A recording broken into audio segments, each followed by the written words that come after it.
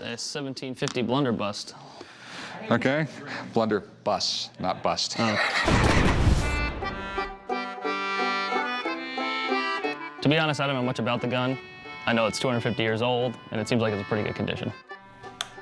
I'm looking to sell the gun today because I need some extra cash to buy my girlfriend an engagement ring. So where'd you get this thing? I inherited it from a family member who picked it up at an auction years ago. Okay. The thing looks dangerous.